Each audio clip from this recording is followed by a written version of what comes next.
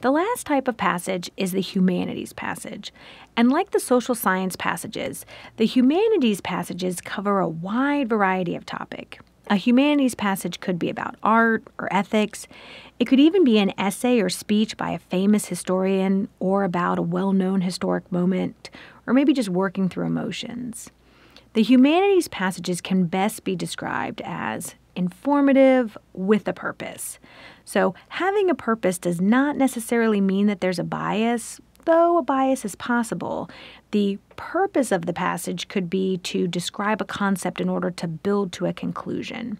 So no matter what, your job is to determine the purpose of the passage, right? Why did the author write this?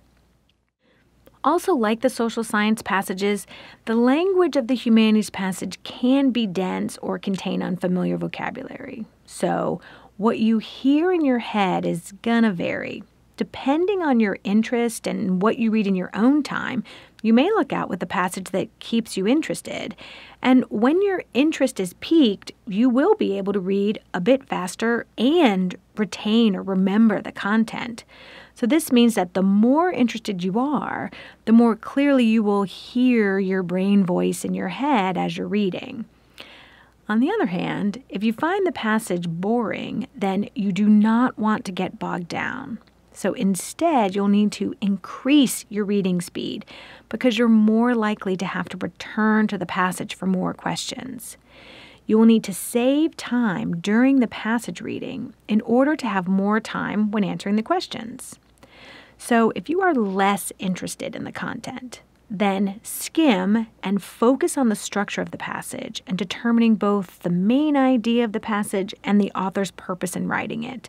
And remember, when you skim, you will still hear your brain voice when you read certain parts. The rest of the time is more of that mumble, quick, moving along and then rephrasing after you've read a section, especially if the text is dense. So, to recap, when reading a humanities passage, you hear most of the words using your brain voice and your intonation to help understand the subtext.